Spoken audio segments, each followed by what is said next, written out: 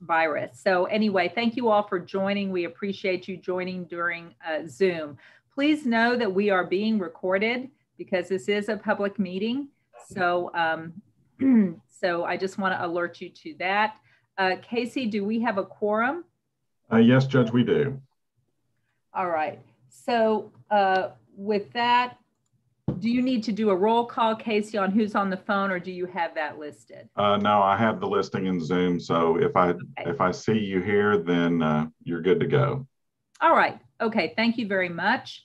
I want to thank Justice Boyd for joining us and appreciate everyone on the call. Thank you very much for taking the time.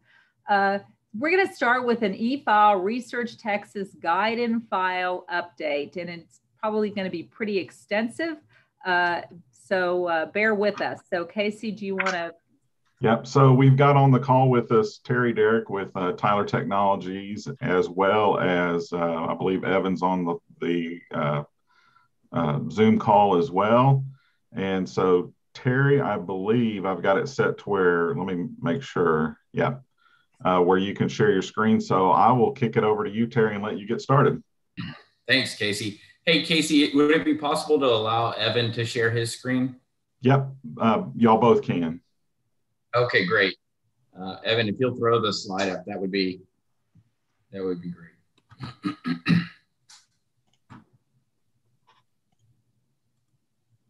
All right. Well, it's good to be here, everyone, even if it has to be virtually.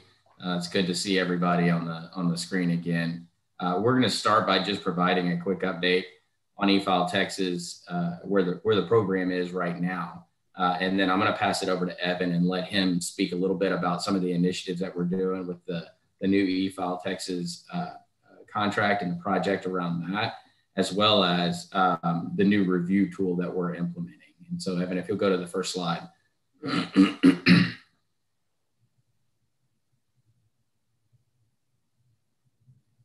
All right. So looking over the last few months, we've seen the program continue to move in the right direction.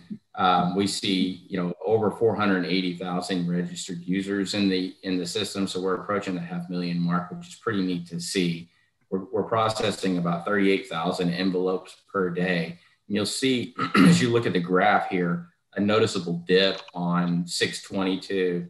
And so that dip right there is followed immediately by a spike. And so there was an incident that occurred on 6/22 with a stored procedure that was implemented that was written by Microsoft. And so when we introduced our 2020.0.04 version of our system, it included that stored procedure that Microsoft had written. And what it resulted in is numerous calls into the database and resulted in it just over flooding the database with calls per transaction. So the way that we resolved that is we actually took that stored procedure out and replaced it with one that we were custom wrote for eFile Texas to make it more commensurate with our needs for the program.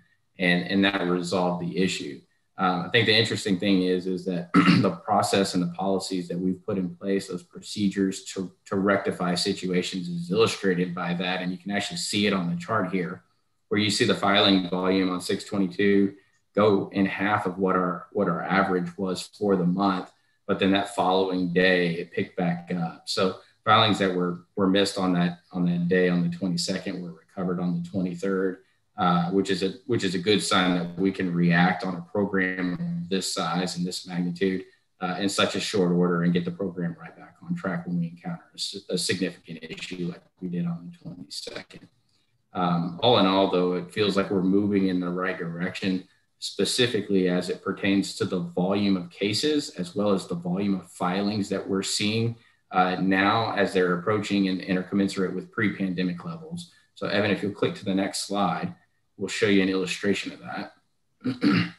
And so the case volume is represented in these columns here. The green is a representation of what our pre-pandemic case volumes were. And so you can see that we're actually right where we need to be in terms of that case volume. And so if you look at a July on July comparison of the case volume, we're a little lower in July, but not by much, only by a few hundred cases. But if you look at the filing comparison, the filing comparison actually shows a 16% growth.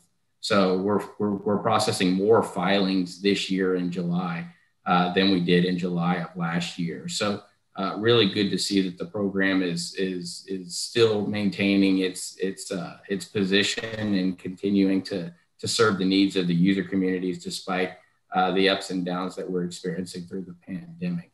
What will be interesting to see is with this latest surge with the pandemic, if there will have any impact on the case filing volume or in any filing volume in general as we move into the latter part of the year. So we'll continue to monitor that and then provide an update to this group accordingly. All right, Evan, if you want to go to the next slide. Redaction is actually also approaching the 500,000 mark. So we're just shy of it, about 435,000 utilizations. We're averaging about 14,000 utilizations to about 15,000 utilizations a month. And we still have 3 EFSPs that have implemented and made available the service. So we'll continue to watch this as we continue to move on. But it feels like it's still moving in the right direction as well. Evan, you go to the next slide. So can I ask you one question about this slide, if you'll go back, Evan? Is that okay? Yeah. So the service is implemented and available within 3 EFSPs. So you have those 3. So is the redaction tool usage based on those 3 EFSPs, or are they using it outside of that? Or tell me a little bit more about that. Right. So these are the 3 EFSPs that have chosen to implement the service. It's available for every EFSP to implement at their discretion. So if they want to implement it within their respective portal, they can. If they don't want to, they don't have to. And so these are the 3 that have chosen to do this. So the utilizations are whether it comes through the eFile Texas filing portal or whether it comes through the commercial providers like FileTime or ProDoc. Okay. So if I'm a lawyer and I'm filing and I don't use one of these 3 EFSPs, then it's not readily available to me to do the redaction. That's correct. They can still use other redaction solutions that are outside of the redaction service provided within eFile Texas. They can even do the old school Sharpie marker method or use one of the other providers, but they wouldn't be able to use the one provided within the eFile Texas program unless they use one of these 3 EFSPs. So what is the barrier to the implementation of this service within the other EFSPs? You know, it's really just based upon personal preference and prioritization with those EFSPs and the value that they deem it to possess on whether or not they choose to implement it. It could be investment strategies. It could be just the perceived value versus other values that they may be bringing to the table. Just could be a number of things that varies by EFSP. Terry, to add some color around it, keep in mind too that some of our EFSPs have more of a niche market, like, you know, the line bargers that do the direct filing with the tax suits. They won't necessarily need any kind of redaction, so they may not implement it.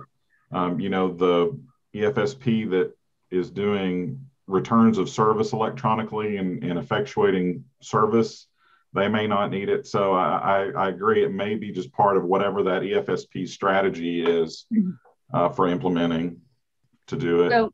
So as far as we know, there's no technical barrier or whatever. Is there a financial barrier? Is there,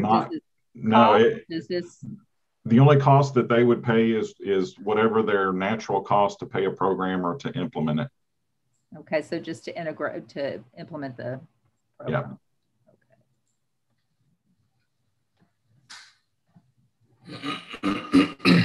Okay, thank you. Sure. Hey, Terry, I'm sorry, this is John Warren. If you can go back to your, well, you don't have to go back to the as it relates to the filings for July. Can we look at what, do you know off the top of your head what the filing numbers were for pre-COVID and 2019? You said we were kind of back on track, but you know, during the summer periods, that's kind of everyone's vacation time, so numbers kind of go down. Sure. But I would like to see just what 19 was as compared to where we are this past summer. Yeah, John, I don't have that in front of me, but I can speak to it here. I'll pull that information up while Evan is going through the rest, and I can share that with you. Okay. I've got it readily available. I just need to go grab it. Okay.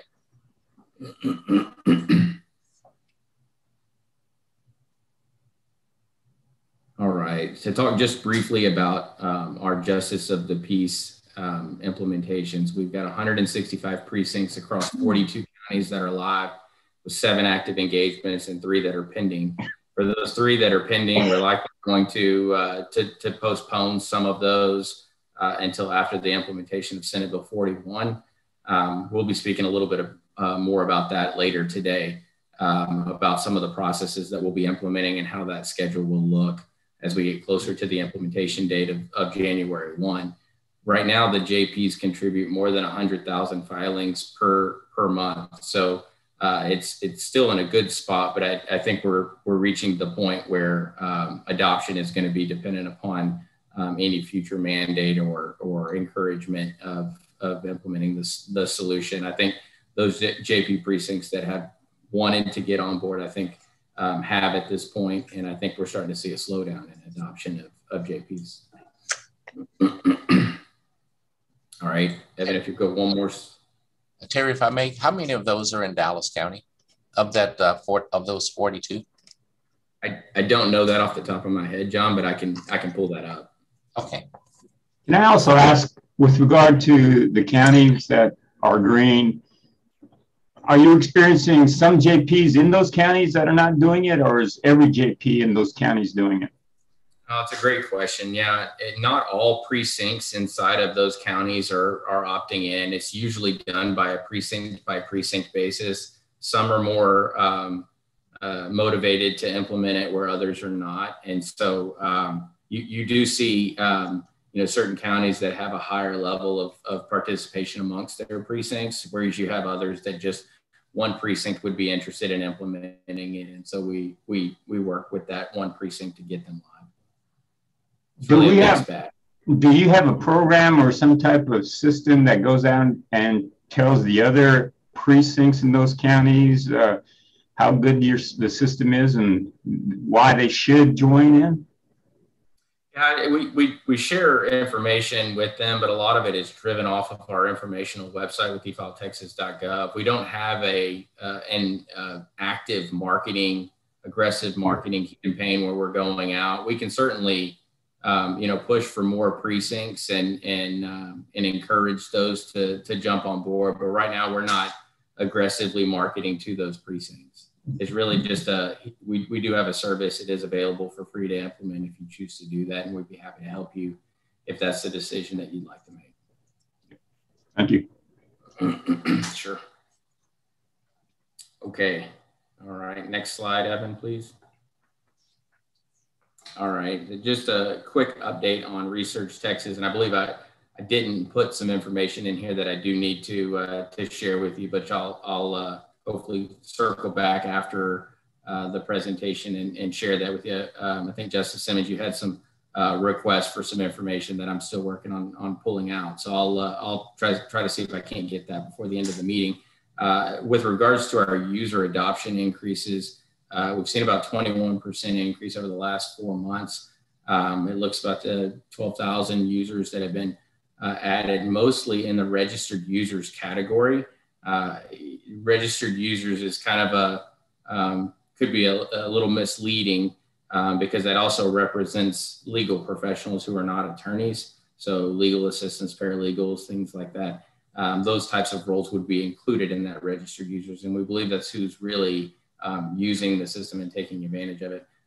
The 3 feedback loops, so it was really the first 2 has been fairly consistent with regards to criminal data and judgments and orders. The third one is actually starting to surface quite a bit now, which is around hearing data.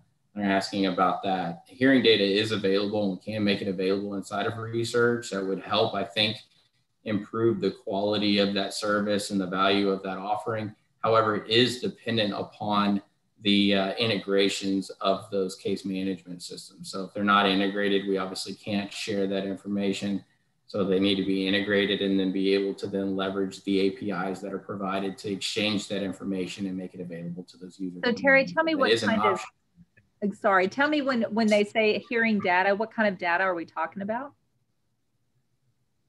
Just wanting to know about upcoming hearings as well as historical hearings on the case. So yeah, so just if I'm on a case, being able to do that, one of the values that it does bring to the users is if they are practicing in multiple jurisdictions, it'll allow for the attorneys to be able to pull up essentially a comprehensive hearing schedule if we can get those counties all integrated and sharing that information. So, you know, a lot of times they'll use Outlook or use some other tool in order to manage that. But to be able to have that information available to them inside of research and look at a comprehensive hearing docket for what they've got upcoming, I think would be a real value add to those attorneys. All right. And I just got a note from one of the Tyler representatives that's on the call. John, going back to your question, Dallas County JP Precinct 2, Place 2, and Dallas County JP Precinct 4, Place 1 are the two that are currently live. Thank you. You're welcome. All right. And Evan, I think I'm going to pass it over to you to talk about the review tool update. All right. Good morning, everybody. I assume this may be a pretty interesting topic for some. So I want to start with the review tool update. So as you know, if you haven't heard, we will actually be, Microsoft will be deprecating Silverlight support on 10.12. But ahead of that deprecation and in partnering with the OCA and finding a good balance between the features that will be available that will continue to roll out, and then having enough breathing room between when we decide to migrate users over and the deprecation date, we've chosen the evening of 10.3 to implement what we call Silverlight redirects. So what will happen on that date is any reviewers will be provided the alternate URL that will be the new review tool going forward to log into. Filers that attempt to hit the Silverlight tool will actually be redirected to our new EFSP application. Before we do that, we actually have a pretty lengthy acclimation period where we recommend that court users actually begin using the tool in earnest as much as possible between now and that 10.3 deprecation date. In that acclimation period, we'll be able to update more of the training content during that time as new features are rolled out. It'll be a good exercise for us to be able to flesh out any bugs in the tool that may actually crop up. Because with anything with software, nothing's launched and nothing works perfectly on day one. So it's a good dress rehearsal, if you will, before we actually hit that migration date. And then before that date, we've actually, prior to us going live on 8/11, which was consistent of us sending out the eye contact to all production users or all production clerk users that we currently have registered. We provided a solution validation, solution orientation webinars, which we actually have recordings to and are available upon request that we can send to counties. Additionally, if you've been to the reviewer section of the eFile Texas page recently, you'll notice that we've gone ahead and updated the portal login page that will now redirect clerks to the new tool, which is the desired result going forward. And we've also updated the page with the most up-to-date training videos for the new review tool. So Evan, just make sure I understand what deprecate means in this context. We're talking about Silverlight will no longer be supported. Is that correct? Okay. That's correct. All right. Well, I know for our county, we can't even get the new site to work. So do you know when the new site is going to actually start working so we can test?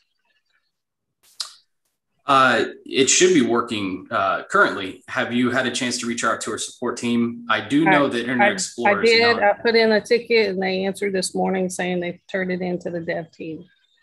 Okay. If you like, I'd like to, if you could send me that ticket number outside of this, I'd like to get some attention on that one. I'll put it in the chat. All right. Thank you. Thanks, Tracy. We have had several courts already go through and start using the system, review it in production, have them accept it and actually process through just fine. So if you're having some trouble, let's take that offline, dig into it, because it's likely something that we can help with. Yeah, Terry, we messed around with it yesterday, and we didn't have any issues here in Hidalgo. Oh, that's great to hear. Thanks, Laura. Appreciate it. Yeah, I think it's due to the size of the amount of envelopes in our system. Cool. And this is the exact reason why we're implementing this way, is to try to uncover those issues before we get to the October time period. So if there are any issues like that we can resolve now while we still have the safety net of Silverlight, that's a great opportunity for us to fix those and get them done well ahead of that deprecation or decommissioning of those Silverlight servers. That's right. Any other question? Evan, just to clarify and making sure everybody is aware that both the current Silverlight tool and the new non-Silverlight tool are both available, and you can interchange between the two. So if there's a group like Tracy who tries it and it's really not working for them, they can still go back to the Silverlight one and, interchange with that, even to the point of where if you have a team of, say 10 deputy clerks and 2 of them can switch while the other 8 are still on the old one, and you can do that kind of planning and flipping back and forth rather than a hard cut. That is true, right? That's correct. Yes. Okay. But that is just until October 12th, right? Until October the 3rd, in which case then everybody will cut over to the new one. The old one will go away. Correct. Okay. Any other questions on the review tool implementation update? Okay.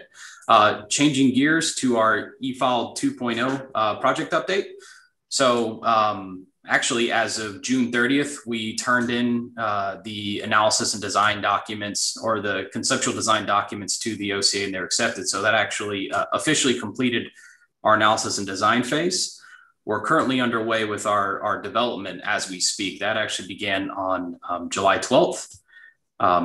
Just a reminder, some of the things that are going to be included in the Cycle 1 development are the bulk review actions. So Tracy, I believe that's one that you're a very big proponent of. That is where you can select multiple filings at once and take a single action on those filings. So that way you don't have to click accept, click accept, click accept. You can just take one swift action and get those all out of your queue.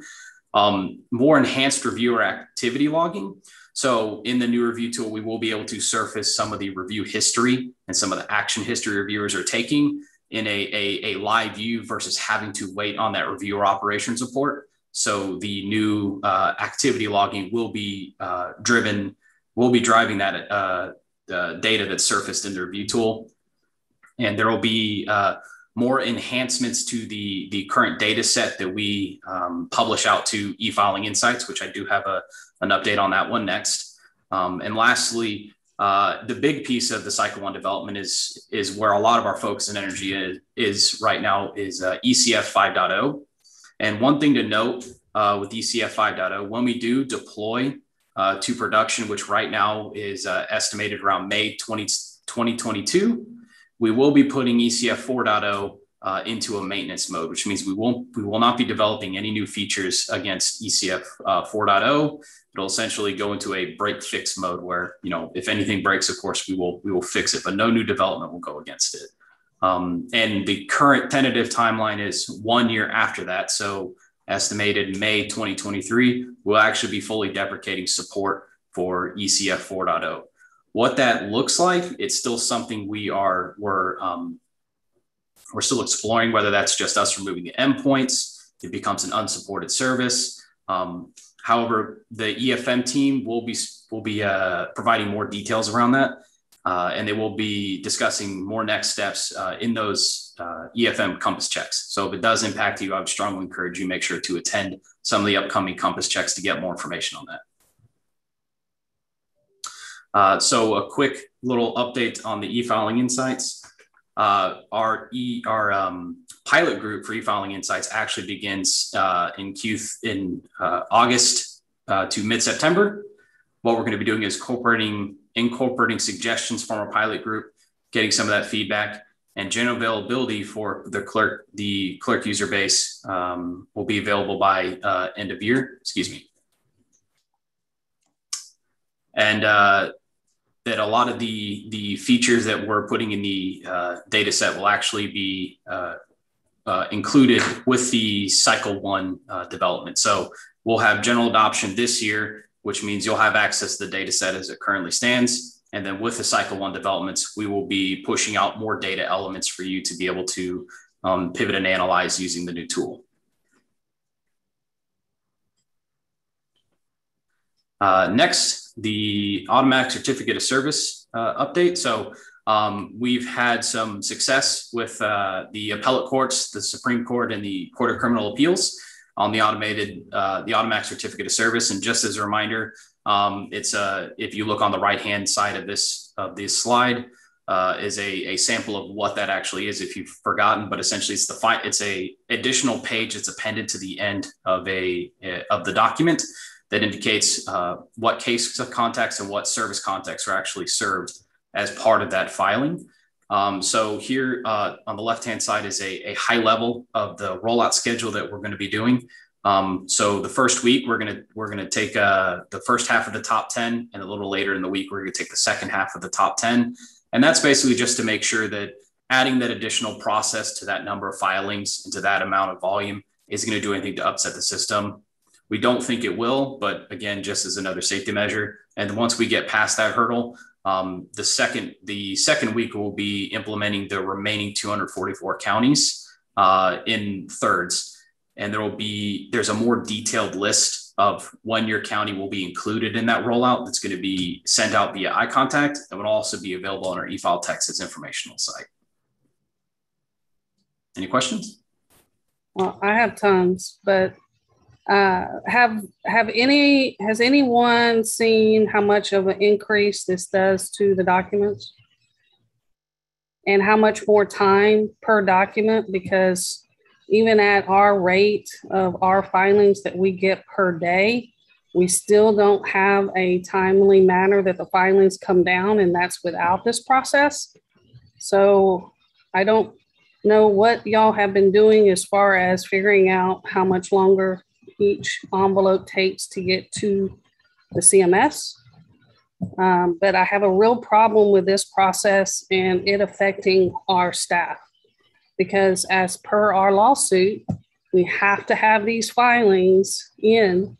Every new suit that we get per day has to be in our system before our clerks leave. And at this time, our clerks are staying as long as 6 p.m., sometimes 6:30, waiting on envelopes to get there so they can get them processed. But Tracy, isn't that kind of like an unusual request? Because if the county's hours, or in this instance, Harris County, is 8 to 5, and a lawyer may work, and if you can file anytime, and a lawyer files at 6 o'clock, I mean, how is I'm talking about they're staying to 6 o'clock to get the envelopes filed by 4:30 in the system. Oh, okay.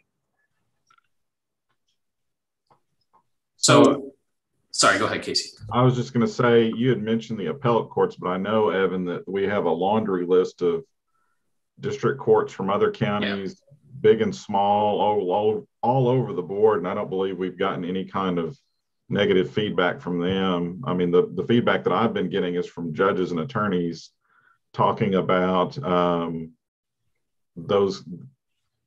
the benefits of it generally. Yeah, so that's correct, Casey. There is a smattering of other counties that actually do have this implemented. I do have the list pulled up off to the side. But yeah, you're right. It is various counties of different sizes, different integration types. As far as the individual document size that gets added onto the end, I'm not sure what the actual data size is, but since it's typically a single page, so I'm venturing a guess it's relatively low. As far as processing times between before enabling and after enabling, I can check with our environmental team and see if they can do any kind of analysis to see if it did add any kind of measurable difference in the integration. But echoing what Casey said, we haven't had anything come out of support where a county that enabled it saw a dramatic increase in the amount of time it took for filings to process. But that is some information that we can look up for you, Tracy, because I do know your filing volume is exponentially greater than some of the other counties that are participating. Exactly. And we kind of did a little study on our side already.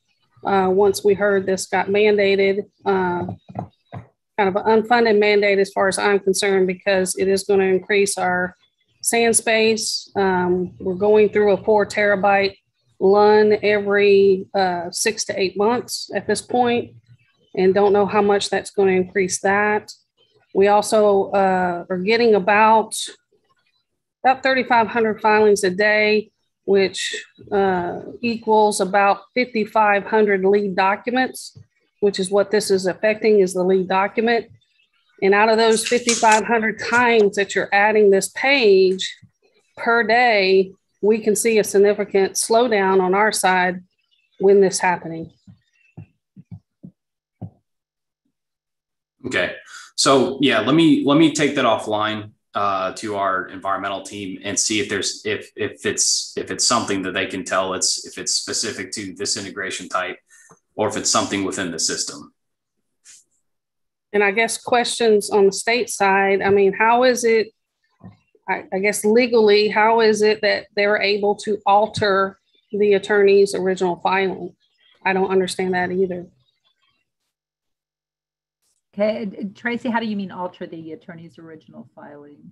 Well, so if an attorney files a lead document, asks for e-service, it's only 1 page. When it gets to our CMS and what we file ends up being 2 pages, it's not what the attorney filed because they added this page to the end. And now a customer, when they ask for a certified copy of that, they're now going to pay $2 for it instead of $1, which is what the attorney filed. So you're saying just adding this, okay, so your concern is about adding the automated certificate of service alters what the attorney did? Right. I mean, anytime you go in and you mess with a document, adding a page, so forth, whether it's to a PDF, you could potentially corrupt something else in the document. We've already had problems with our error queue, and just for Tyler to add the file stamp to the top of the document sometimes corrupts that document, ends up in our error queue. We have to return that to the filer. But now you're adding a page to every single lead document that's asked for e-service. I mean, that could be significant. Tracy, can you identify specifically some of those in the event I need to be aware of Dallas County's processes? I'll turn to Evan. I've seen the list recently, but I can look for it. Yeah, I can pull up that list here in just a moment. Todd and Nancy has their hand raised. Yeah, Todd and Nancy do have their hands raised. I did raise my hand. I'll add to that something that maybe in the long term is going to alleviate any issue with increasing file size is, I think eventually we will see a rule change that will do away with the formal certificate of service requirement, because the idea, of course, here is to automate processes that ought to be automated, where we don't need to have a human, attesting that I sent this to so-and-so attorney when the system, provides us with that documentation. And so over the longer haul, I would expect that the Supreme Court Advisory Committee will change the rules such that a certificate of service, which sometimes takes up an entire page, in a document, if you've got a lengthy list of lawyers who are being served, will be removed. And so that's not going to happen next month. It may not even happen next year, but I think in terms of the long-term effect on the system, as far as file size, I think it's going to be a wash. That's one thing to factor in. And I think Tracy already answered some of this question, but as far as altering the nature of documents, it's really not to me any different than a file stamp. It happens on a different page, but it's actually far better documentation of what actually occurred than a certificate of service that a lawyer or in fact, most of the time a staff person is going to complete. And, we've heard story after story about how lawyers who have said, "Oh, I never got that, judge." And in the face of one of these automated certificates of e-service, their argument to that point is just is destroyed. And so as a practicing lawyer, I've always been in favor of automation in the smart use of technology where we can get it. This takes a lot of guesswork and temptation out of the process of serving documents. And so I think it's a fantastic move forward. And I take it that the Supreme Court has said this is happening and we've got a rollout schedule here.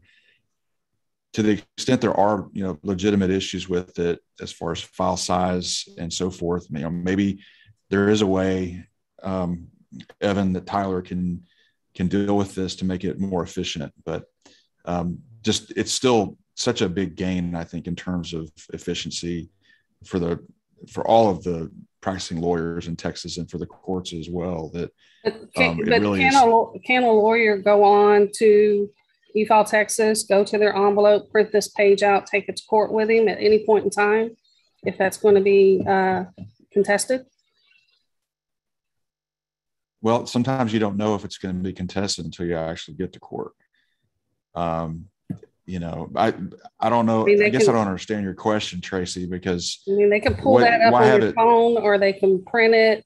At any point in time, if it's contested, the lawyer can show that without this automated service added to it. They've always had the ability on eFile Texas to go in to their envelope and see who got served and who didn't. And they can prove that up at any point in time in the court of law. They could. I understand what you're saying now. This would remove, I think, any temptation by any lawyer to say, I didn't get something when their email address is listed in the automated certificate. And then eventually, you're not going to rely on the lawyers to say, I served so-and-so. This is why we have an e-filing system with the capabilities that it has. And I'm not going to sit here and say, Tracy, that there's not some administrative issue with it. I don't know. I've heard what you said. And I think ultimately, as I said, the additional data side of it would be remedied long-term. If adding one page to a document is adding significant storage issues, I'd be a little surprised, especially with it being just a text page and not, video or anything like that, or images. But, I'll leave that to Evan and the folks at Tyler to respond to. And I certainly, encourage them to look into this and see what can be done to make it faster. Can I say something, Justice Simmons? Sure. Yeah, just to echo what Mr. Smith is saying, you don't know all the time when someone's going to say, I didn't get this. And, I've been on both sides of the bench, and having this in the court's file to where the court can look at it right away to test that would be super convenient for the judges. Having this attached to every filing would be super convenient for the lawyers. Because frankly, it takes away some of the other stuff that you have to do to prove up service, which is oftentimes it's raised more as a dilatory move than out of actual sincerity. And so it's not just printing out a copy of the confirmation page that you get from eFile Texas. If you've got someone who's really trying to use lack of service as a dilatory move, then you're going to have to swear out a declaration that this is a true and correct copy, that it's a business record, and do all that stuff. So it's not just a matter of doing that or pulling it up on the phone. If the other side's savvy enough at all in their understanding of the rules of evidence, they can really complicate it on something that is on its face easy to show. I think this is a great service that eFile Texas is putting together. I think it would help all the users of the court system.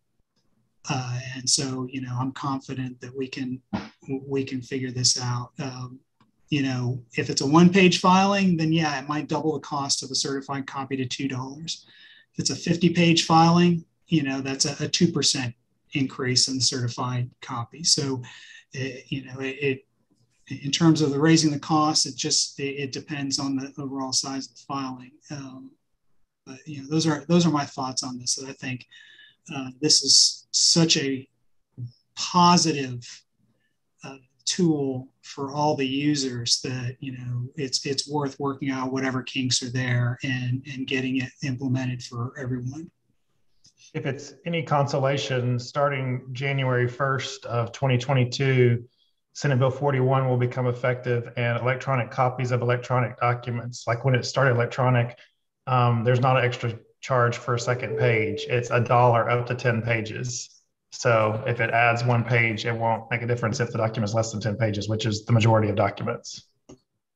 Well, I think this looks like it is an efficient solution, that it helps the public, it helps the clients and whatever, but we really do need to focus on making it not costly for the counties that maybe have a system that's having a hard time with it. So Tracy, I hope that you and Evan and you all need to work on this and see what we can do to make this a very, you know, efficient system for you all as well. Certainly it's beneficial to the legal system and the lawyers and everything, but let's make it efficient too for all the clerks. So we want to do that. So I think that's an issue we need to really focus on for you, Tracy, and any other clerks that seem to have will have an issue processing these things. And just to add to that, we will monitor things as this rollout starts next week to make sure that we're not having anything. And then the other nice thing, I believe, Evan, too, that if we run into a particular office that's having an issue, we can obviously turn things on and off at the office level if we absolutely have to. But obviously, that's correct. And obviously we'd rather not. I would, Casey, be careful with that. And we need to, right. In addition to rolling this out, we also need to, and I know that Blake was working on some language for the lawyers and everyone to understand what this is. Because if you're turning it on and off, make sure that the lawyers and everybody know when you're turning it off and on and whatever, so you won't have confusion over what's with the document. I mean, we are ignoring Nancy if we could. Yeah, that's another thing, Nancy. If I see your hand up, you may have to unmute. You're also muted.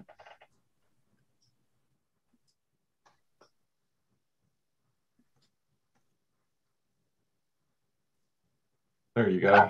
There we are. We're also having a similar issue with this newer version. Silverlight, although it was a little clunky, at least it was quick. But the file and serve 1.0 is really slow. And it should not take 10 to 15 seconds to load up an envelope and the document. The auto refresh isn't available in this newer version. So you have to continually click the browser to refresh to see if anything's been filed. There are some issues with it. And there's, let's see, we were told that something was going to be available. Let's see, I'm reading what my criminal supervisor is telling me is happening. We were told the reviewer would have to option all the information available by default in the upgraded version, but there is no option to set a default. And also the name of the clerk isn't showing through when it imports into Odyssey. Thanks, Nancy, for that. Thank you for that feedback. I know there are a couple of features that are currently being delivered, and I think they're coming up in the next few weeks. I'll ask Evan to keep me honest on it, but one of the features is the auto refresh. I know that I think that's either in the next release that we're coming out with or the following. And then I know that there is another one that a couple of courts have asked about with regards to the page rotation. And that's also coming up, I believe, in the next version, which should be coming out, I think, next week.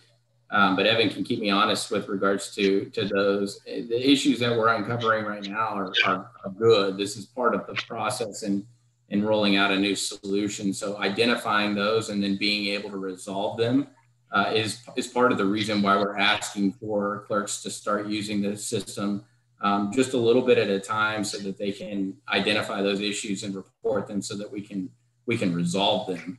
The good news is we still have the Silverlight version that you can fall back to as a safety net in the interim. But this is part of that iterative development process to make sure that we're getting the solution where it needs to be before that 10-12 date happens with Silverlight being deprecated in terms of support by Microsoft. Right. So we appreciate the utilization and certainly the feedback. This is all helpful and very meaningful to the process.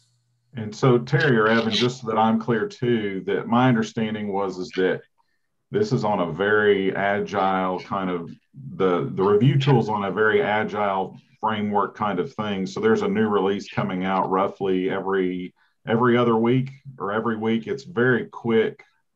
But that again, the goal was, let's get this out there. Let's get some clerks using it so that we can identify the issues that y'all been able to bring to the table and get those resolved, so that we're not sitting here in mid-October with all of this stuff with no way to go back to Silverlight.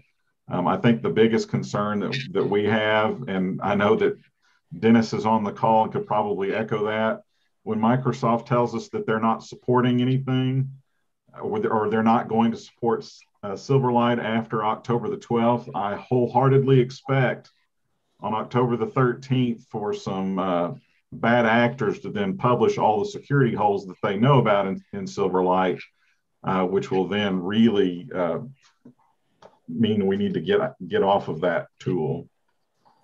Yeah, Casey, you're right on the release cadence. Right now we're updating the environment every week. Every other week is introducing new functionality like the page rotation and the auto refresh.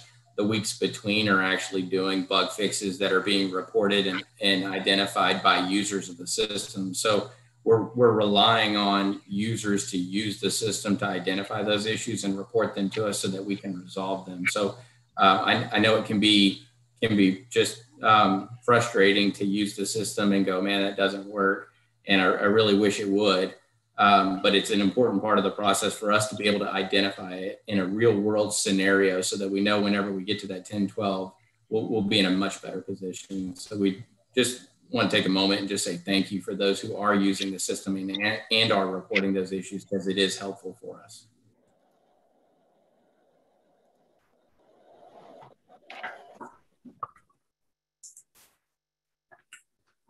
Okay, John, to answer your question, I think you had asked whether Dallas County had the automatic certificate of service enabled, and both offices do. Evan, as a follow-up, is there kind of like if we hear some of the issues that people are having, clerks anyway, is there kind of like a baseline, a standard baseline hardware at the local level that that Tyler recommends, so that there aren't any issues, or is it open so it doesn't matter what your platform is, the automatic certificate of service should function? So we have some infrastructure guidelines as far as how fast some of those integration servers should be, RAM, CPU, OS level. We can share those details. Actually, I think they may actually be out on the efiletexas.gov website. There should be something around there around the integration checklist or the integration criteria. It does list out our recommended essentially how fast those servers should be. Okay. But as far as like other tools and features on there, not really. There isn't like a baseline recommendation. Okay. Because we haven't used Silverlight in a while, so. Mm-hmm. Okay. So moving on to the next slide. Jump the gun a little bit on some of the e-filing insights updates, so I'll reiterate some of those. We during our design analysis phase, we actually worked collectively with a lot of SMEs from around the state in different focus groups to show them the tool, get some of their feedback around like usability, where they find some of the stats and graphs that are out there by default, where they find those valuable. The feedback that we got was overwhelmingly positive. It was intuitive to use. Once you actually start clicking around and understand how the tool operates, how to build these reports. Again, the pilot program begins in September. We'll have general production availability in November. And again, we're going to continue delivering a lot of those data enrichments through the cycle 1 development. Any questions on the e-filing insights particular? Terry, the other thing to keep in mind, or not Terry, sorry, Evan. I saw a thing from Terry pop up. On the e-filing insights, I believe we did gear these so that there is a version of like this introductory page that you've got here for clerks that highlights some of the more interesting things that our clerk SMEs, subject matter experts have identified of these are the things that I'm interested in seeing from the e-filing side. And then there's a different page that we have set up for those who are more in the court administrator kind of world. For those that want to know things like, what kinds of cases are being filed in my court, rather than, clerks are mainly interested in how are we performing as far as, timeliness of getting things in, and how many things are being approved versus returned for correction, those kinds of things. But I'll just say that it's really interesting. This tool is very interesting, and the data that's flowing into it is decently close to real time. That's correct. So, Evan, is the e-file insights update, that's everything that's coming that we should be anticipating going forward, correct? That's correct. Are you guys aware of House Bill 3774 regarding transfers from one county to another, or from one clerk to another? House Bill 3774? Yes. It talks about transfers, and it says the bill requires all transfers to be electronically filed. The bill also requires the use of standardized transfer certificate and index form.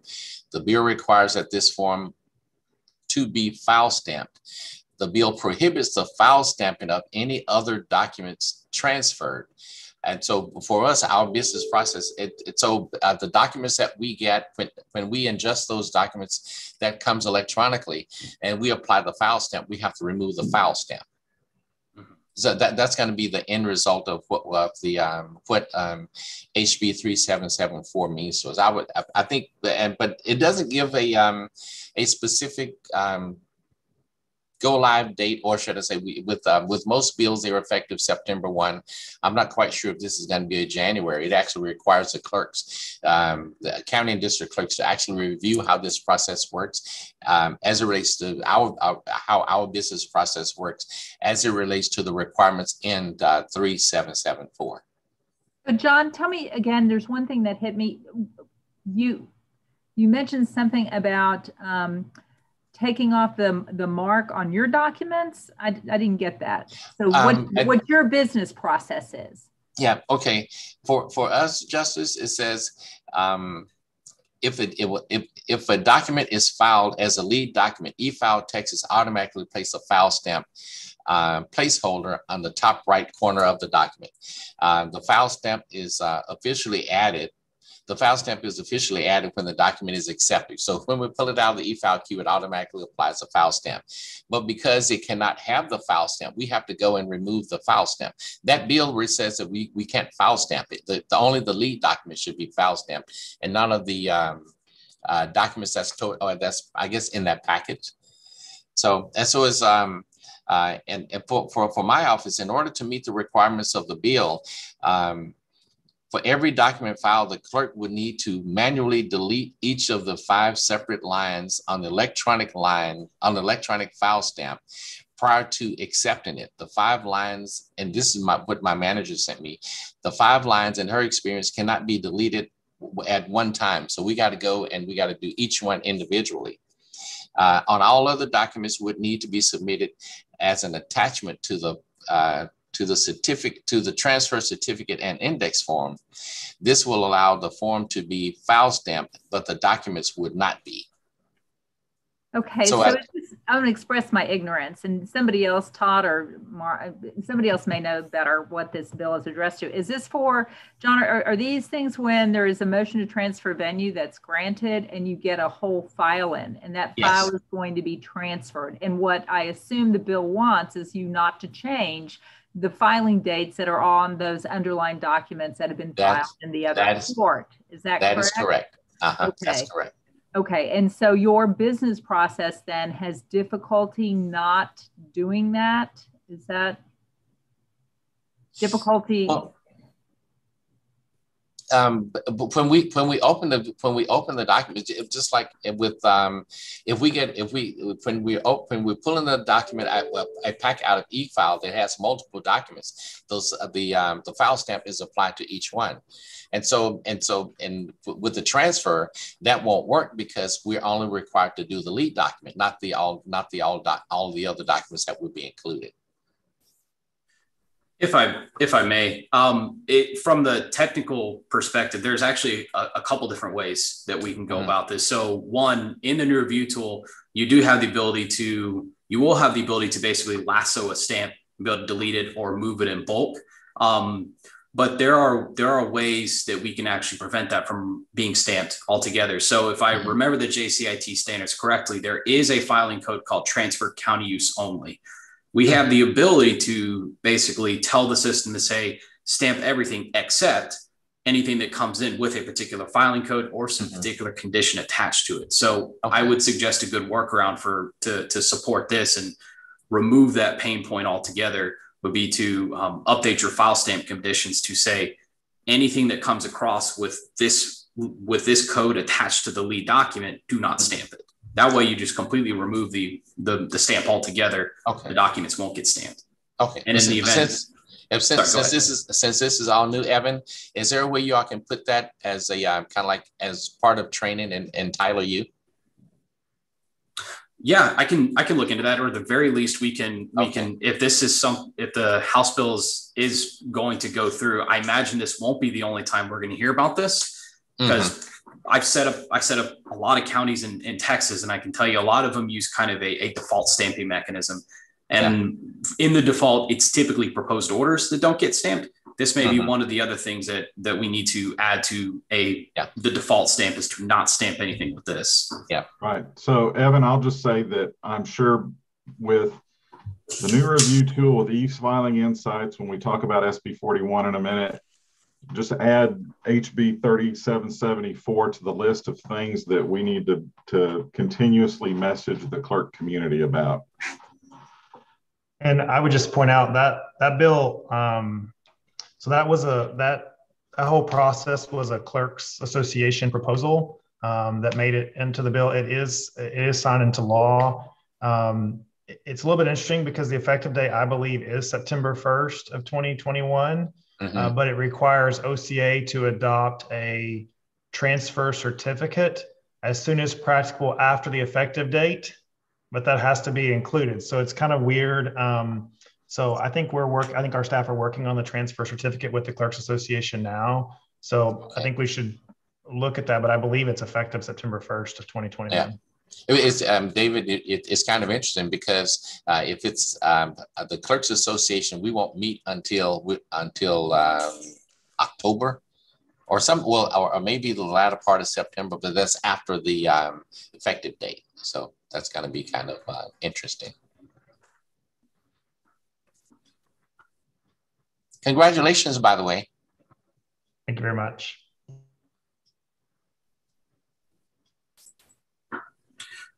Okay. Any other questions around either e-filing insights, updates, or anything we've generally spoken about?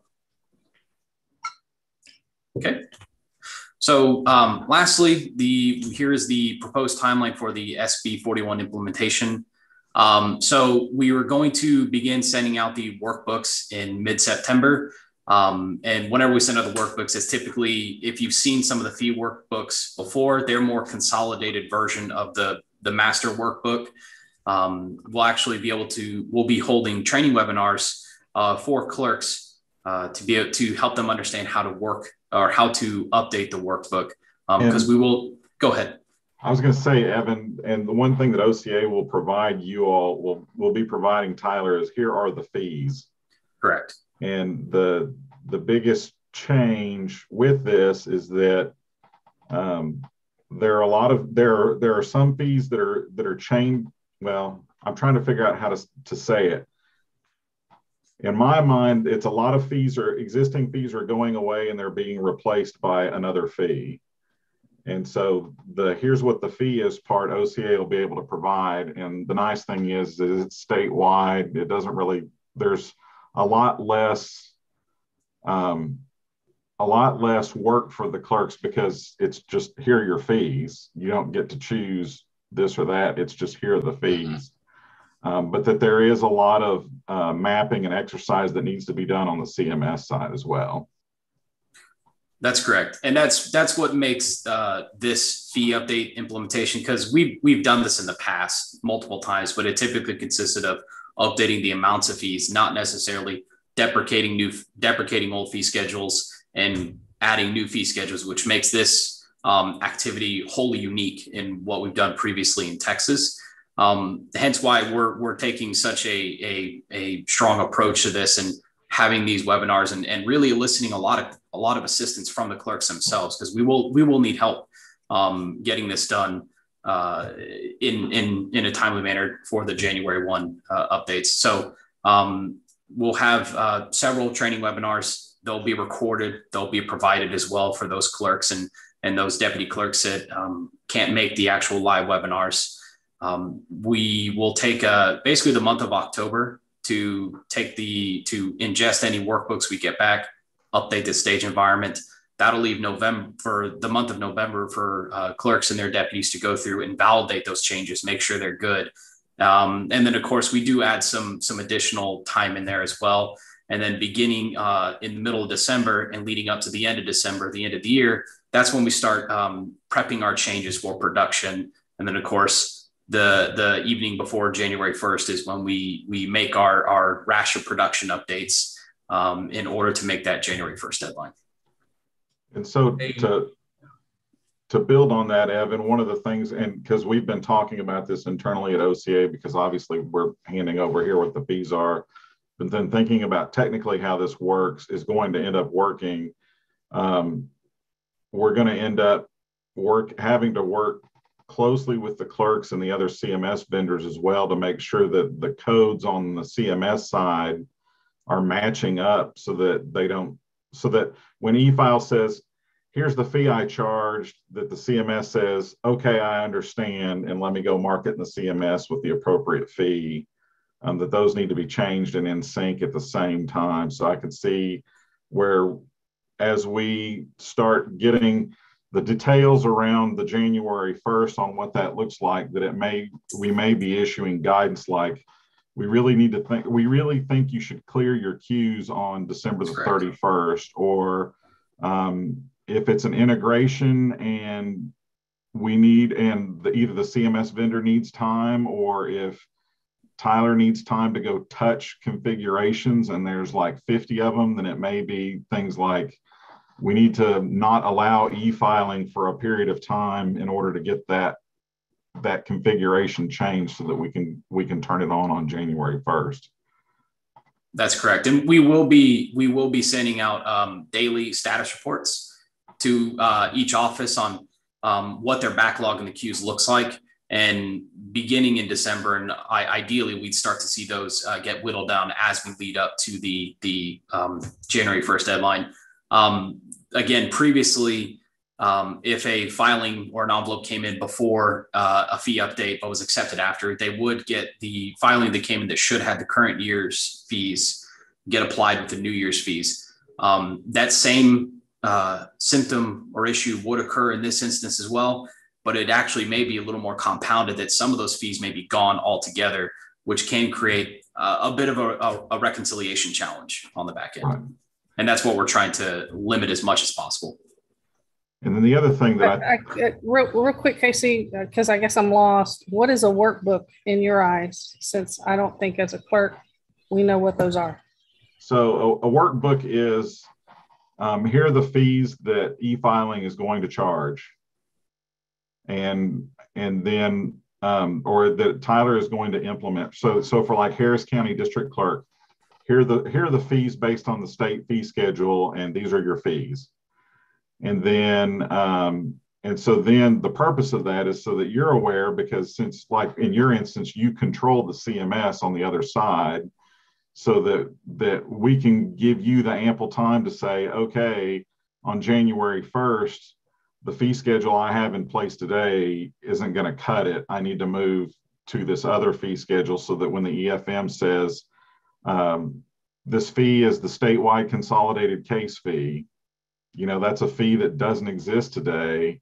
I don't think it exists today, or it may not have that same name, because today it's a whole bunch of little fees, and all those little fees go away and it's changed into this new big fee, so that you know that that's going to happen, so that you can deal with it on the CMS side come January 3rd when filings start getting accepted.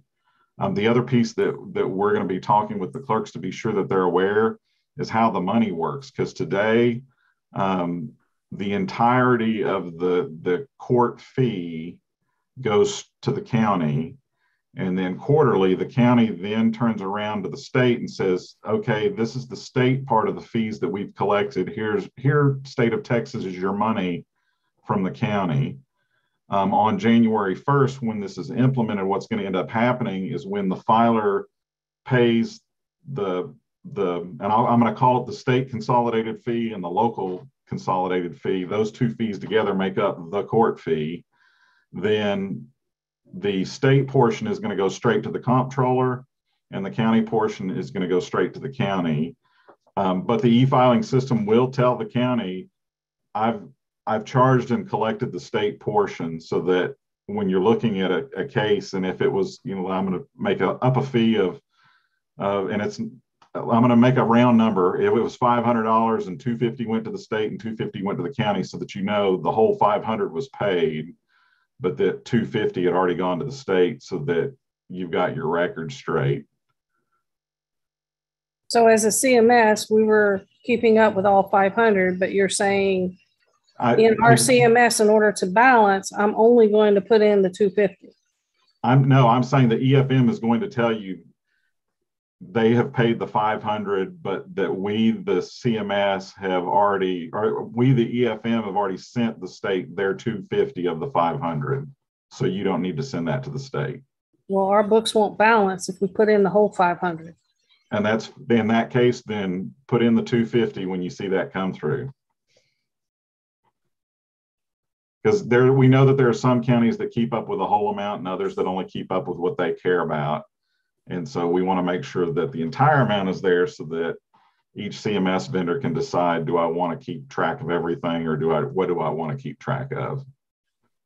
Well, I guess my question would be, Tyler is going to deposit what into our bank account?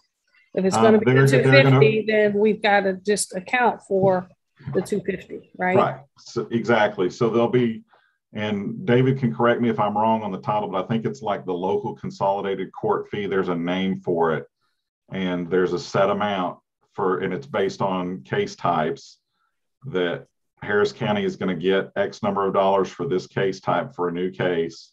And here's that amount. And then there you go. And that amount gets transferred to Harris County. The EFM will tell you the state also collected the state fee, and that's already gone to the state. And it's up to you as the CMS provider to decide, do I want to keep track of that or do I not? The ones we've seen that tend to want to keep track of it are the ones that know. And so just to be aware that if you have a pro se come over the counter and file a case, then the county's collecting both the state and the county fee, and that the state's going to want its money on the quarterly report like it always does. Right, and we would be assessing those fees, but we wouldn't assess anything that we're not going to get. Yeah, so that's fine, and that the EFM will allow that. I have a question. Go ahead, Judge.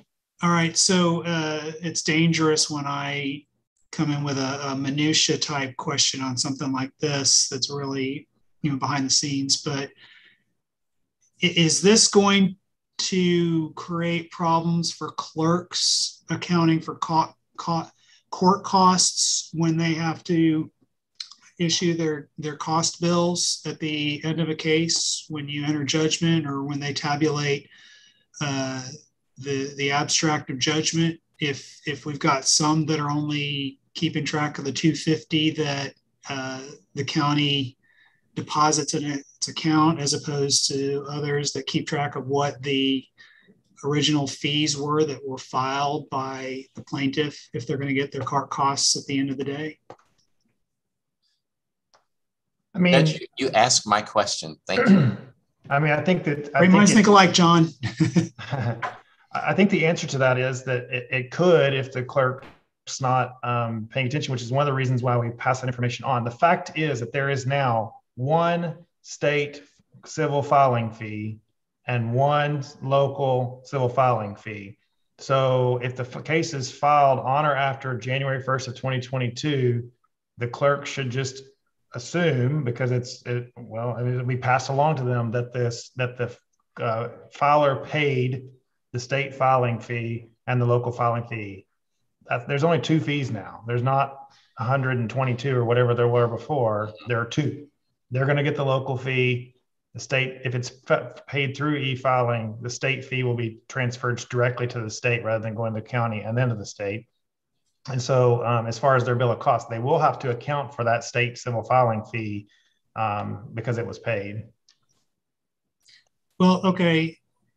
So it sounds like, I don't know if it sounds, I can't tell if it's been thought through, but for the clerk's ministerial duty of tabulating the court costs after judgment, when those court costs are taxed against a non-prevailing party or in favor of a prevailing party, the clerk's still going to need to be able to, or is still going to need to account for both those fees, unless you're telling me that the state's share of the fee has been exempted from the taxation of costs. No, it has not. The clerk will still have to account for that. So it strikes me that maybe we need to, and again, like I said, it's dangerous when I start getting into the minutia on this, think through something like that.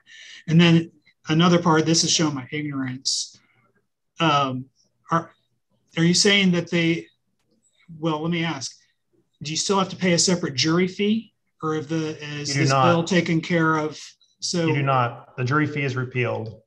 It is a part of the consolidated fee now. Okay, so I guess every case will pay a jury fee as part of the filing fee. They will have covered their jury fee. There's no separate jury fee. What if a party doesn't want a jury? That's fine. It's just part of the filing fee now. There's not a separate fee for a jury fee anymore. It's just a part of the filing fee.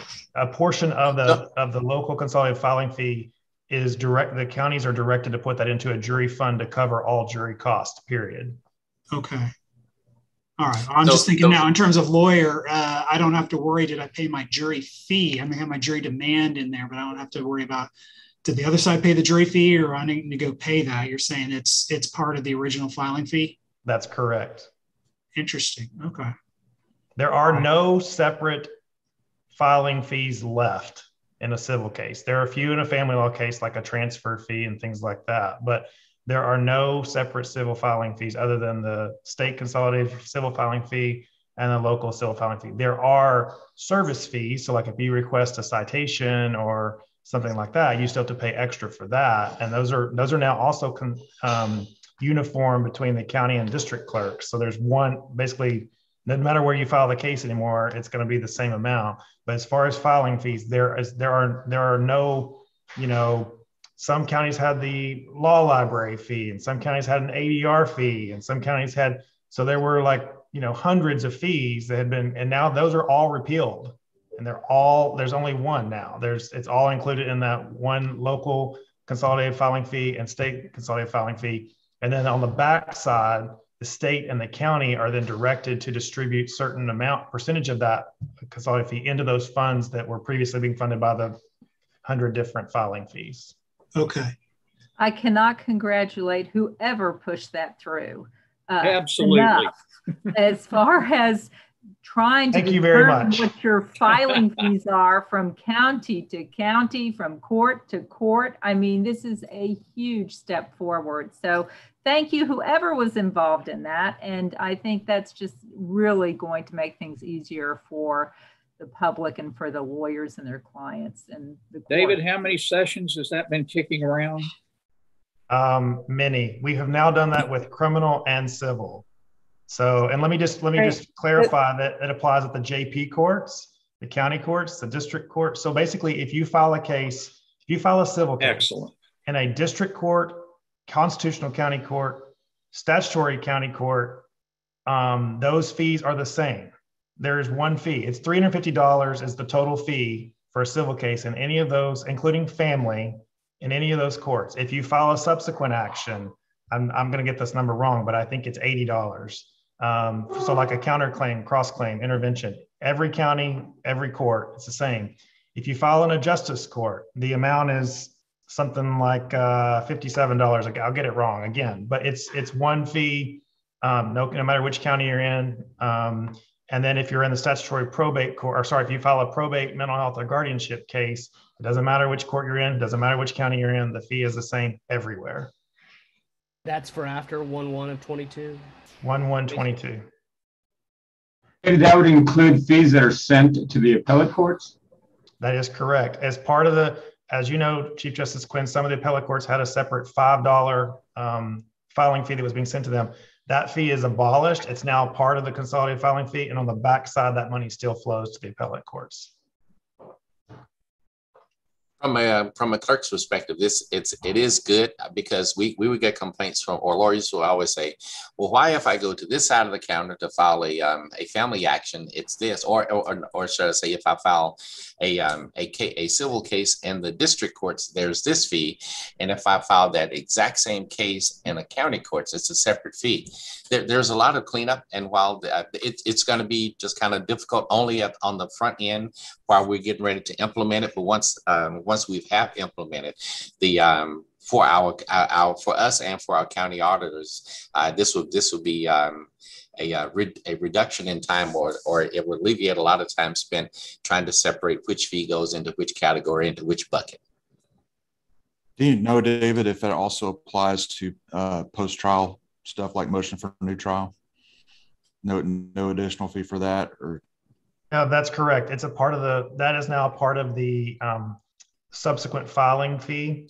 So there is still a fee, but it's not, there's not a bunch of separate little fees. It's basically, there's one original and one subsequent. There's about 100 repealers in that bill.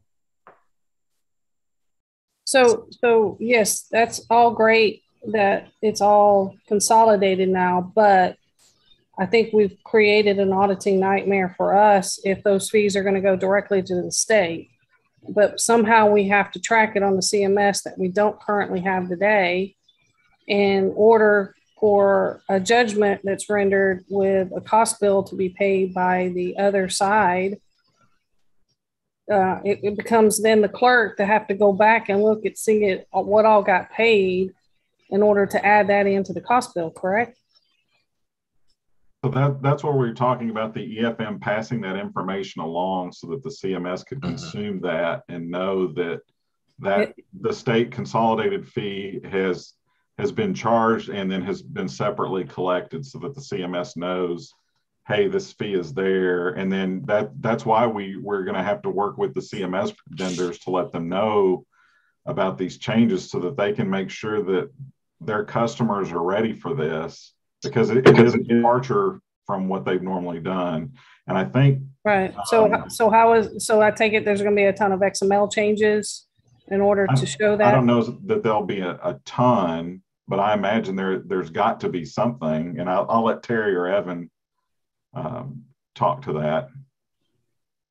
Yeah, I think that we're still working through some of the details. I think there are some procedural nuances that we'll have to also then figure out how do we handle it. So an example would be like a refund, if a refund was issued, or even a judge, a judge waiving the fees after they're filed, and those fees have already been distributed to the state and to the local entity. Just kind of the processes on how we would handle those types of scenarios and situations. It's just stuff that we'll have to work through during this process to try to identify what the right approach is in a way that can work in the most efficient way for everyone. There's a lot of players involved because of the different CMS providers, the homegrown solutions, as well as the money that we're depositing into the states. We just need to make sure that all of the parties and stakeholders are aligned as we're working through some of these unique scenarios. I think the first part is identifying the way that it should work, and I guess you want to call it the happy path or the gold case, the way that it normally would work in the general use cases. And then as we get that solidified, then I think it's starting to pivot to some of those more unique scenarios that don't happen as frequently. And you're saying that's going to be available for us to look at of what that change is by September the 20th? I'm saying we're working through those details right now. I don't have that information. Right. So we think that may be based on the graphic on the screen. Tyler will start making updates to stage in early October. And will all of this information be in these workbooks? Yes. Yeah, you would know these are the new fees. And actually, it would be, here are the fees that you're going to get rid of, and here are the new fees that are going to replace those fees. So but you can see, based on what David had said, and I agree, that there's a lot of fees that are going to just flat out disappear, and they will be replaced by these two other fees. And then again, with the additional services, there'll be a lot of different fees that are going to change there as well, to where in the past it was configurable at the county level, because some may have done, because of the way the fees were previously worded with, that up to $2 or up to language, all that's gone away, and it's now, just here's the fee. And so I'm assuming the records archive and for the counties will still have those fees for the local level.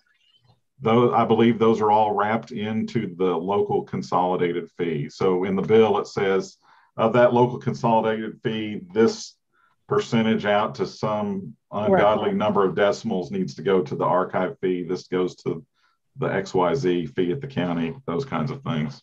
Gotcha. But you're saying stage is going to be updated October 6th, or it's all the way through to the end of October, to where CMS is only going to have 2 months to get everything done on their side? Terry, Evan, you want to take that one?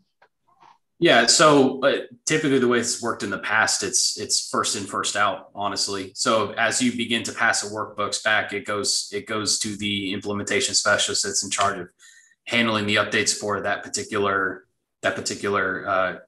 assignment.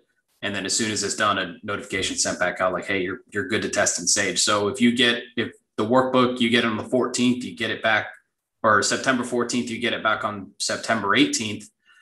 Well, it'll probably be turned around in Stage even before October. But I think what we're saying is that's where if within this time frame between September 13th and October 5th, whatever we collect, that's what we're going ahead and starting to work on in Stage. But again, if you get it in early, it gets to Stage early. I'm talking about for the XML changes that the CMSs are going to have to do. Oh, and are they going to have any XML changes, or was that fee get presented in the state fee get presented in the existing XML, which it very well might? Yeah, and again, like Terry said, that's something we're still working through to see if there is an update. When is it going to be put out there? And if there is an update, I'm sure it'll be sooner rather than later, to give CMSs plenty of time. Evan, will these workbooks be ready by the 7th? Because the clerks are meeting the 8th through the 10th in Round Rock. And it would be great if we could discuss these workbooks. We've got a time frame for legislative updates and a transfer bill review. And that might be a perfect time to throw in a little bit of this workbook discussion, because it appears that you're going to be sending those out, mid-September for the webinars starting September 20th through October 1st, if I understand correctly. Correct. So full disclosure, when we say workbook, what we mean is if you're familiar with the previous implementations, particularly the civil one, the workbook was essentially an Excel file that was tabulated that showed you a flat view of the relationships that we build within the system. So it's essentially a narrowed focus of that, strictly driven on here are the fees we pulled that you currently use, and here are the relationships you have based on those fees, whether it be case type, filing code, or optional service. And then from there, you would guide us on, okay, these fees are gone, it needs to be replaced by these fees. And what we do is take that and say, okay, these are the relationships we need to go update. So on that note, I can check with our implementation folks that are running point on this and see if we could get either some representation or at least a sample workbook for you guys to look at during that time, because I think that's actually an excellent idea. Maybe that's a good time for us to get any kind of feedback too, so that when we do start these training webinars, everybody's sort of on the same page of what they expect to see within these webinars. Yeah, I think it'd be great. We've got over 400 people registered, I believe. What did you say those dates were again?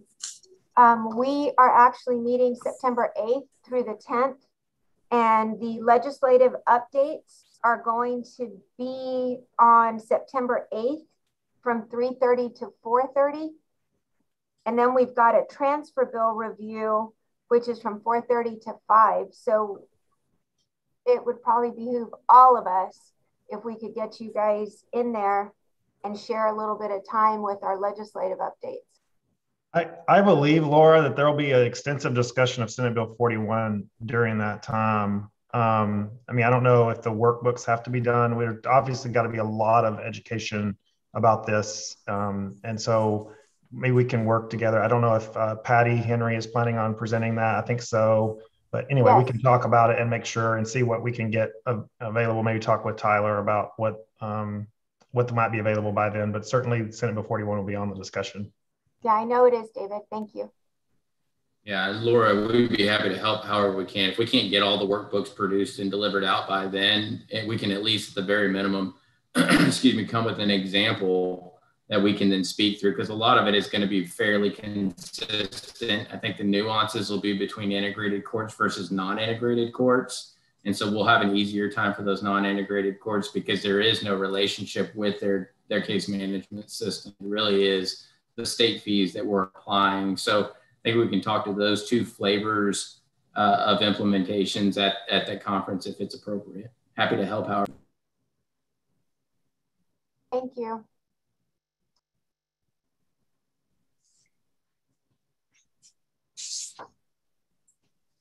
All right, Evan, keep on trucking. That actually brings us to the end of the presentation for the Tyler folks.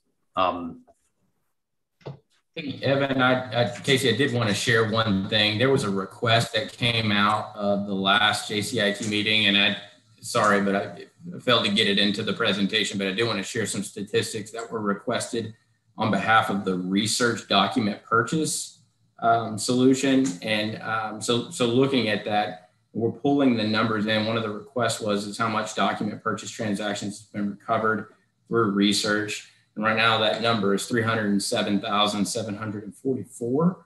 And the request was also to see if we could break that up between integrated courts and non-integrated courts. We weren't tracking that all the way back since we started. So at the time that we did start tracking that, we do have the breakout between integrated and non-integrated courts. So there is still an unknown amount out there that we can go back in and see if we can try to figure out where it goes. But that breakout is integrated is about 57,984.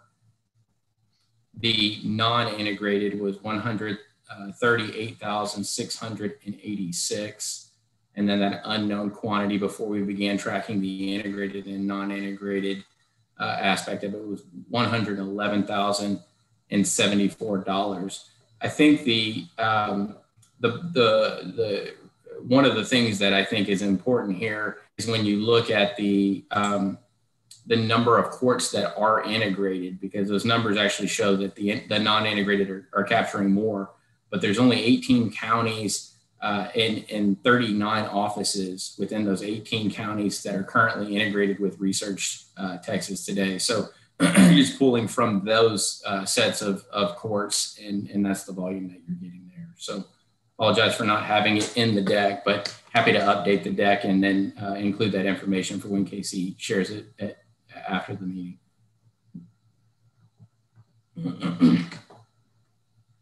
All right. Thank you, Terry. Any other questions for Tyler? All right, hearing none. The next item that we do have on the agenda is a quick, and it'll be quick, update on OCA's Uniform Case Management System project. You guys may recall that OCA put out an RFO earlier in the year for case management system for counties less than 20,000 population. We were hoping that we would be done by the procurement cycle by now and could tell you stuff, but unfortunately we missed it by roughly a week, I think. And so hopefully next week we'll send out an announcement to you all to tell you more about this project and the direction that we're going in. So that's the update that we have on that. Next on the agenda, we've got our two subcommittees, the Cybersecurity Committee, and Judge Hind, I'll let you give a quick update, but I believe we met one time since our last meeting and had a fruitful discussion. Yeah, that's my memory and my notes. If you met with the others, you know, maybe I should take the hint that I'm not needed. But anyway, yeah, after our last full JCIT meeting, the JCIT gave us our charge. So we had a follow-up with some committee action. One was the committee should identify activities that judges, clerks, and court administrators can do with very little or no involvement from county or city IT to instill a culture of good cybersecurity. And the committee should identify questions that judges, clerks, and court administrators should ask their county or city IT to make sure their cybersecurity needs are met. So we had a lot of offline discussion with emails, with ideas, and frankly, Dennis is both an invaluable contributor on this, and he scares the heck out of me every time I get an email from him, because it's something more terrible out in the cybersecurity world. But frankly, we need to know the threats out there. And so I say that jokingly, but I'm glad to see him every time he sends it, because it helps us with our cybersecurity subcommittee. But also it helps me warn my IT guy about things that he needs to be looking out for. But we did have a nice frugal discussion, kind of top level. We don't have a formal recommendation yet, but I think we're getting close. But concepts, there were a couple things we thought about in terms of reaching out to the Texas Center for the Judiciary. At first, we were thinking, well, maybe we can get some time on one of their conferences to make a presentation. But then, one of the things that we started to realize as we're talking about just cybersecurity training is that it needs to be repetitive. My firm subscribes to some cybersecurity training and stuff, and it's something where, I do a 20-minute training session once a month or something like that. You need to kind of constantly ping users to remind them and to elevate their sophistication. And so one idea we thought, we haven't reached out to, I don't know, maybe Casey we have, but the idea was to reach out to TCJ to suggest that they consider rolling some slides or some video about cybersecurity between their ed sessions at all their conferences. It doesn't have to be between every session, but it's something usually they got music playing. The hotel plays some elevator music or something like that in between presentations.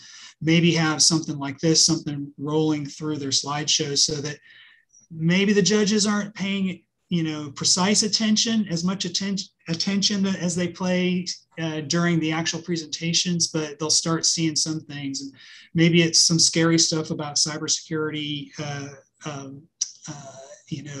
infiltrations, or maybe it's kind of, maybe it's the Southwest Airlines commercial where the person, clicked on the wrong link, and all of a sudden everybody's computers in their cubicles start going crazy, and they say, want to get away, So, some thoughts about that. And similarly to the Clerks Association, which I think John said, actually, Clerks Association has been doing some presentations about cybersecurity. It's important to include the judges on this in two aspects, because one is their users, and most of them don't come from, we'll say, the type of organizational or educational background that has, advanced level sophistication in IT. We'll just put it that way. And so, and at the same time, because they're elected officials and they're part of a separate branch of government, a lot of times staff and so forth defer to the judge and might cut them some slack that they wouldn't cut other people in the organization in terms of cybersecurity. I mean, changing passwords and stuff like that. And so, the idea is getting messages directly to the judges in some sort of way, repeated way, might be a way that we could do this. Start developing some understanding of what they should do to try and both protect themselves, but protect their organizations. But the second component of that, at least with the district judges, is the district judges appoint the county auditor in every county. And so the thought is we start working on talking to the district judges about, when you are appointing the county auditor, what are you, in the scope of work, what are you putting in there in terms of auditing for cybersecurity? Is the auditor doing that? Is they not? Are they not? Is that something that, we should start counseling district judges that perhaps you do that, at least in terms of situations where the county provides the IT services to the district court. So there's a special linkage there. On top of that, on types of what kind of questions, what can you do? Obviously, there's a training.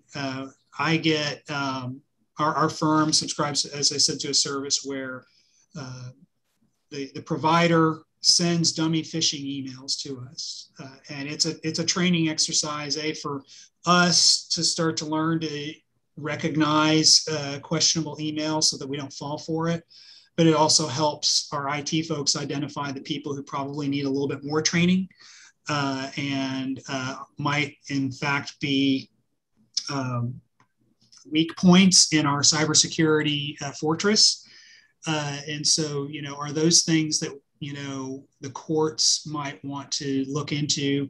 We still need to flesh out, how do you do that? Do you leave it up to each court to do that? Do we offer that as a service through the regional presiding judges, through the OCA? I don't know. But there's also,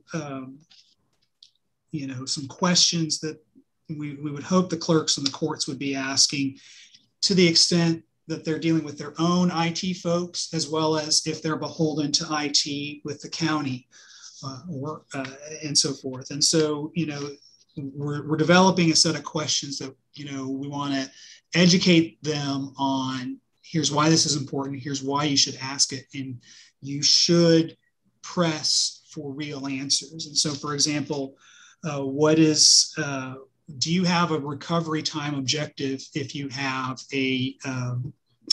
I forget what we call it, but whether it's the ransomware attack that we had last year or a couple of years ago when the Supreme Court's website went down because there was a power outage and so forth, when you have disaster recovery, what is your time objective and what is your recovery point objective? How far back do you want to be able to go? Like the hour before, or are you comfortable with you can only recover back to about 2 or 3 days ago or something like that? But to start getting people to think about these types of things while they're in a position where they can plan for it, rather than trying to scramble as you're racing into the office as the servers are getting encrypted and so forth. What is the disaster recovery plan? You need to ask that. And if there isn't an answer, that's an important data point, but you need to follow up on it. Start talking to the judges about what are you going to do when the system is down. I think our courts of appeals and Supreme Court and the Court of Criminal Appeals have some pretty fresh experience with figuring this out. We had a data issue a couple of years ago in Harris County, and so we had to figure out on the fly, frankly, the judges, the clerk's office was working real hard to get it fixed and everything, but we had to figure out what are we going to do. How long is it going to be? If it's a day or two, that might be one thing, but what if you're going to be out for a couple of weeks? Are you going to still do hearings? How are you going to do hearings? How are you going to have access to files? Need to think about what you're going to do. How will they operate? Start encouraging courts, not just the clerks, but the courts themselves, to develop their own disaster response plan. You'd want to coordinate with the other government groups that you work on or are dependent on, but you need to have some sort of response plan. At the very least, every court should have a phone tree for the court staff. If something's going on, most organizations have something like that, so that if there's, hey, the power's out in the office, you can't come in today. You get the message out quickly. But how do you get the message out to the public? And who is going to be the spokesperson for your situation? Courts and clerks oftentimes work together, but are you going to let the clerk be your spokesperson, or are you going to have separate media availability or spokesperson for the court itself? Like in Harris County, where we've got 60 district judges plus 20 more county court level judges, it's useful for consistency of message, but also to take some of the pressure off people. If you have 1 or 2 point persons, if you have a policy for who's going to be the one writing the press releases, who's going to be writing if you use Twitter, the Twitter announcement, who's going to be the one doing the social media and so forth, who's going to be the one that can be interviewed by the local TV to get out the message. For instance, well, if you have a jury summons, it's canceled for the next 3 weeks because our computers are down and we're not going to be able to check you in, or we're not going to be able to try any cases or something like that. Who's going to be the one person so that you have a consistent message? So a lot of this is encouraging folks to plan ahead when they've got the time and when they're not under the stress of an event, to think things through. And so we need to start working on a plan for getting that message out to the courts, to the clerks. And as I said, one of the ideas is to see if we can get regular messages through the judicial conference. We won't get all the judges all the time, but we'll start building a good core of judges who are thinking about this. We'll get all the regional judges, because all of them go to these conferences, and that will help with the trickle down of getting messages to folks. And so that's kind of where we're at. We still have some work to do before we've got anything formal to present to JCIT. But we're brainstorming, we're coming up with ideas, and we've got some things to go. And I'm sure with the next threat, we'll get some sort of scary message from Dennis, and we'll have more to think about how vulnerable we are. I think I love Dennis, and so I'm not picking on him or anything. I think he made the best piece of advice that we need to give folks is it's going to happen to you. You have to just be prepared. I mean, do your best to prevent this and avoid all that stuff, but you know, it's going to happen. So you need to plan for when it happens. So anyway, I think I quoted you, or I paraphrased you correctly, Dennis. If I didn't, please correct me. Oh, that's perfect.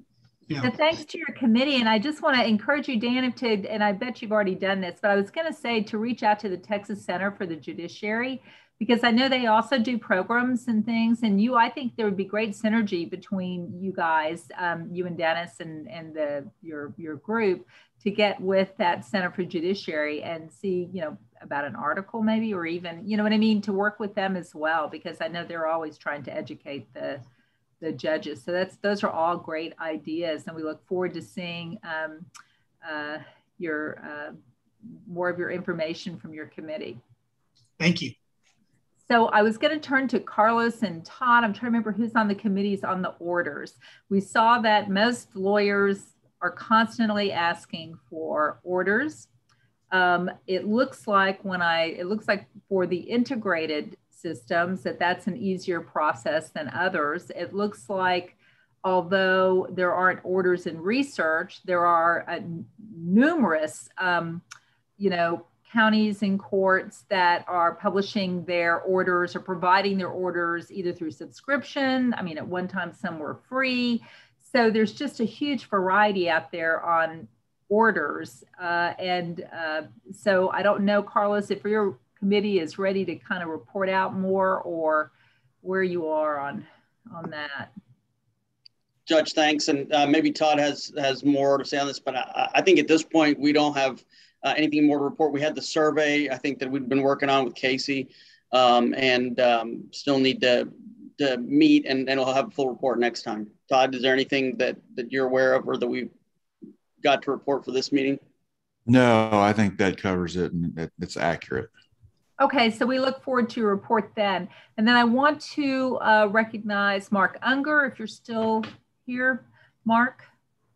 Yes, okay, there. I know you were interested and had a survey and have maybe a little update for us on Bexar County and what you're experiencing down there. I don't really have anything prepared, but I did a survey 6 years ago and largely replicated it a few weeks ago. We had 160 responses 6 years ago. We had about 38 or 40 so far in the last week or two. And the answers are sort of all over. Well, there's some trends that are noticeable, but I'm not prepared to really go into the details of it. But there's, in essence, we're having tremendous difficulty getting documents produced, and the process, which I think ought to be able to be made relatively seamless with digital signatures by judges, and requests for searchable orders is not the case currently. If orders are being printed out, rescanned, unsearchable, takes anywhere from mostly 14 to 30 days to get an order, signed order, with some exceptions. I mean, there's some judges are emailing them right away. We have a presiding system, of course, and so all those orders are getting printed, and then wet signatures applied, and then they go into a clerk's queue for any number of days or weeks. Okay. I don't know if there's anybody here from Bexar County that is on the line that could add anything from their perspective. So Judge Canales, do you, I know that there's been the transition to Odyssey, and Terry can probably speak to that as well. So I know Bexar County's been transitioning to the Odyssey program. So I know there's been situations there. Have you experienced a delay, Judge Canales, in getting getting orders to the attorneys? Not that that's your role, but I mean in terms of just at the courthouse. I think I probably echo what Mark's concerns are, at least from what I hear from other lawyers. I will say my personal experiences, I do try to email copies of whatever I sign and send out in terms of orders to the lawyers on a case. I've been doing that for a while anyway, ever since, I guess, when we went virtual, so that, because it's as simple as me, again, just signing an order. If I sign it electronically, then I can just distribute it to whoever's on file. But to say that there's a simplified or a streamlined or seamless process otherwise, other than that, like Mark said, there's just some tremendous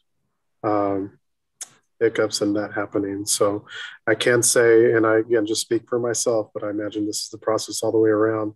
My clerk prints out every order I sign, even if it's electronically signed, or if I just drop my signature through Adobe, and then scans it in, because that's the process that she's instructed to use right now. So just like Mark said, every order really is getting printed out and then scanned into the file. It's not something where if I did, and I'm not, there's only a few orders. I can probably count on my hand, on one hand, how many orders I have digitally signed through like Adobe Sign, which is to say a click and then it gets sent to someone and routed and done that way. Everything I sign, I insert basically as a pre-uploaded signature on it, and I save it as a PDF and then send it that way. So we're encountering some problems and difficulties here.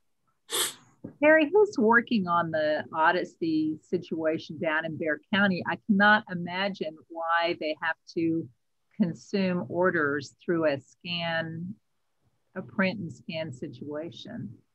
Yeah, it's our case management side of the business that's implementing that. I know one of the things that we've been working to try to push Bexar County to do is integrate with research. If that integration with research happens, then when the judges are signing those orders and uploading them into Odyssey, then that'll automatically then go out into research and then be made available. And that's the ideal scenario, is the electronic signatures and routing of those proposed orders or judgments get to the judge electronically, and then they're able to then review them. And if they need to make mass edits, they can. But generally, if they're just making a few strike throughs and maybe a few markups and then signing it, then it can get converted into an order, and then it would automatically be delivered out into research and made available to authorized users. And so that's a big part of the integration with research. It's the feedback that we continue to hear, which is, when are we going to get judgments and orders? This is exactly a good data point there. This is pretty common across the board. But one of the things that I can't speak to, but I'll dig in with our team, is the routing of getting those proposed orders to the judge and how that's being handled on the internal process before we get to the execution and then outbound availability, because there could be some nuances there that can be made more efficient. Yeah, it sounds like a business process problem more than it does a technical problem, which is really a shame. Judge Canales, did you have a question or comment? Just really fast to elaborate on that, is just because he mentioned something that also I've noticed is, I don't know how it is anywhere else, but here it's rare. I will once in a while draft my own orders, but that's not common here. And so one of the problems I've encountered, even when I sign in, is editing orders. Most of the time it says someone else has determined what you can do and what you can't with this order. And so I'm not able to do that. And so I found a workaround around it, but it's cumbersome, which is I save it as its own PDF and then I make edits on it. And then I, again, either print and send it to my clerk to print it out for me to physically sign it, or I'll drop in a signature. So again, I don't know how it is anywhere else, but here what I've encountered, and I don't know that's how much that's a Tyler issue, if you will, but it is, there's just, there's a lot of steps involved sometimes in me just entering a simple order.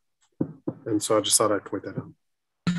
Yeah. Hey, Judge, I'm going to put my email address excuse me, in the comments or in the chat box. If you would mind just shooting me a note, shooting me an email, and what I'll do is we'll have the appropriate team members reach out to you, and then we'll start trying to work through it. I appreciate it. Thank you. Judge Canales, I'm going to look to you as a point person. You know, Mark and I sat in a presentation on the Odyssey system and on the new filing system and transition, where there was described weeks of delay on orders, which I can't imagine in certain circumstances.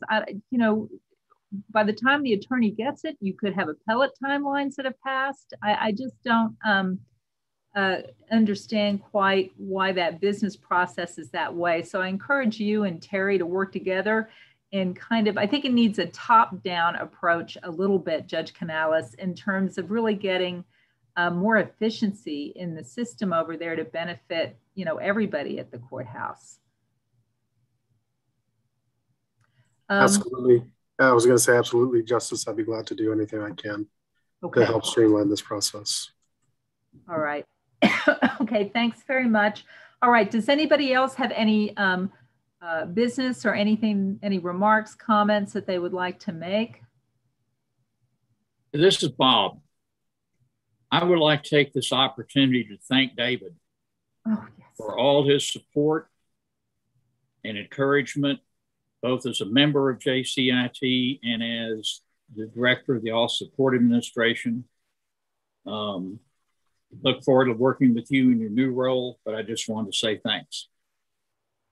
And I absolutely concur. I think I have had a subconscious denial, David, that you're leaving. So please forgive me for not saying at the very beginning of this how much we have appreciated all your tremendous work, both on the committee and then on the court and with, you know, leading the role with OCA. You have just really improved the justice system in Texas, and that's something you can be very proud of. And I know I'm very proud to having been able to work with you and look forward to working with you in your future endeavors. So bon voyage, congratulations, and don't forget about us. And we aren't going to forget about you. We may find you wherever you are. So thanks a bunch. And Judge, I'll just mention, I already know his new email address. So if we need to find him, we know where to get him. Excellent. And we also know that most people never change their cell phone numbers, so I could probably still call him too. That's excellent. Okay, so with that, I want to go ahead. If there's nothing further, we're going to go ahead and adjourn this meeting. Thank you all for participating by Zoom. And until we see each other again in person, stay healthy, and thank you very much for your time and efforts. Thank you.